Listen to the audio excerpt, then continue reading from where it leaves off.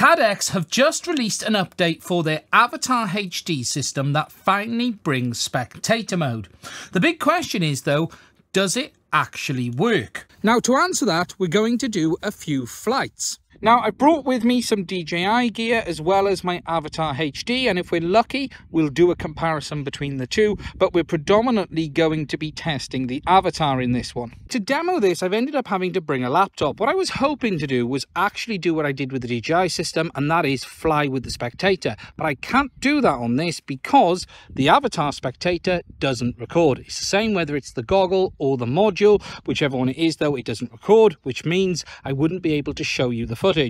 I could have flown it with the HDZero goggles, but they won't record from HDMI either, so I'm left having to record on the laptop. So the setup is going to be me flying with the Avatar goggle and then the Spectator being recorded to my laptop via a HD60S, and that's what I'll show you back at the studio. Now, antenna-wise, we're going to fly the VRX with its standard antennas, and I'm flying the main goggles with a set of Omnis rather than a set of patches, simply because I don't really want to give them an advantage too much over that. Now, just to make sure I'm not going to be in the way of this, I've got the goggles on the power station. I'm going to be flying out from there with me from behind. Now, the way this works is simply on the main goggle, we need to turn on broadcasting, and then in the Spectator goggle, we need to go into the share menu, enable share, wait for it to show, click on the box, and then they will connect. So the first flight was simply a shakedown to make sure everything was working as expected in these tests. Now you'll notice I'm in angle mode. I didn't actually intend to be in angle mode. Unfortunately, my switch wasn't working on the radio because there was a programming error in Betaflight, but as I'd already taken off, rather than come back in and change it, I just stuck with it for the first test. Now, the plan was to simply move around the field very similar to as I did in the video I put out last week on the DJI system when used in Spectator mode. DJI does start to break up quite close, whereas Avatar so far looks quite good, so I started pushing it a little bit further to see how it behaves.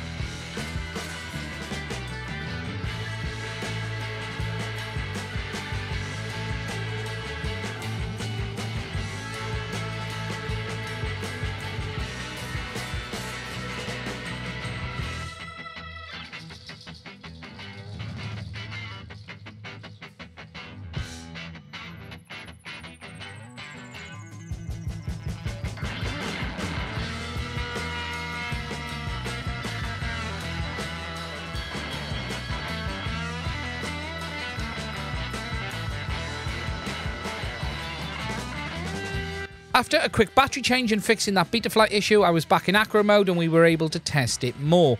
Now, this flight, I wanted to push it harder, again, testing it on the field at the start just to see how it behaved, but then push it more towards a signal loss scenario.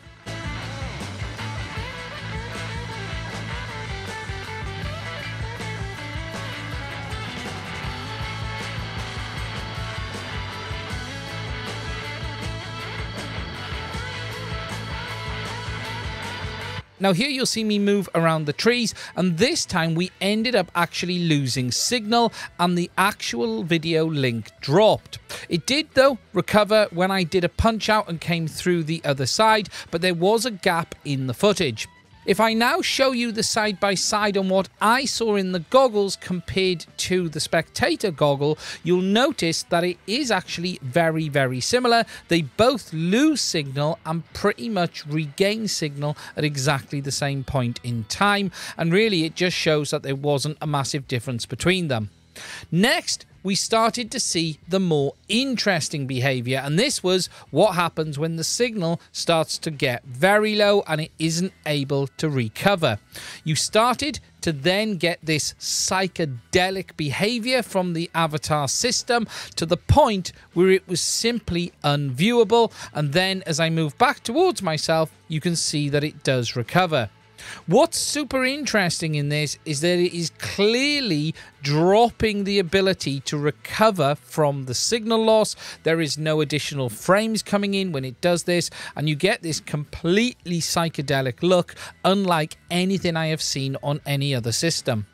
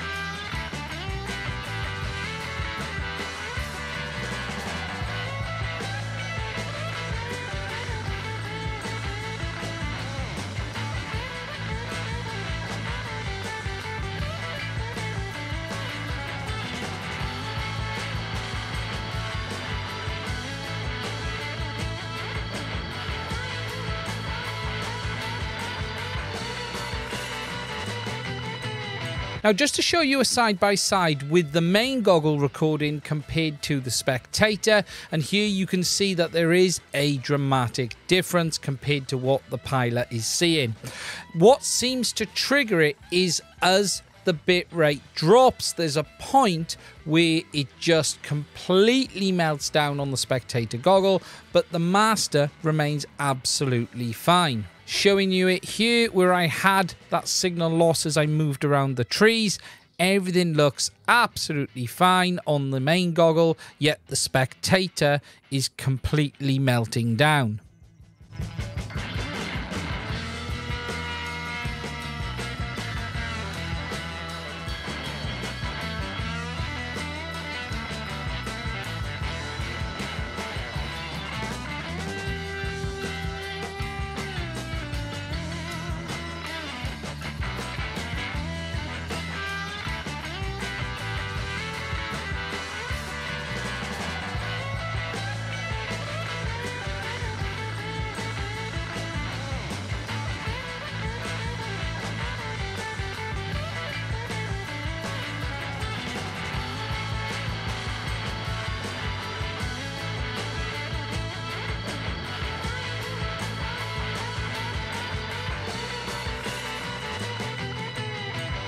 So next, it was time to try the DJI system and just give you an overview of how that looks. Now, I do have a separate video on the DJI Spectator mode, which I recorded actually just last week. I'll put that up in the corner if you're interested in seeing it, but I will now put a bit of footage up just so you can see on the same day the difference between the two systems.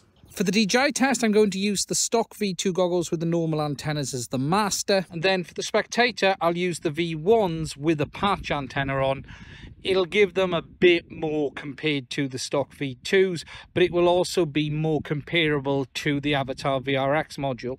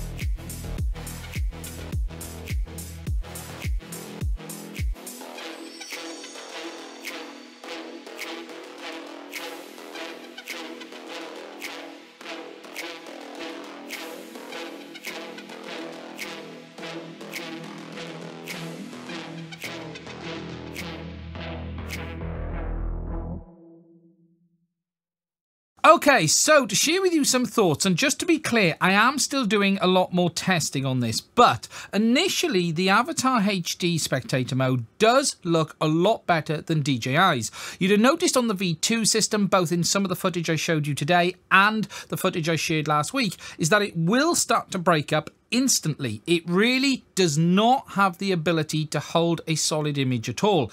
The 03 Spectator mode is a little bit better, but it isn't dramatic. And with the 03 system, the second you get out, say 40-50 meters, it does start to exhibit exactly the same behavior as the V2. It's just the V2 or V1 system, I should say, does it from the very beginning.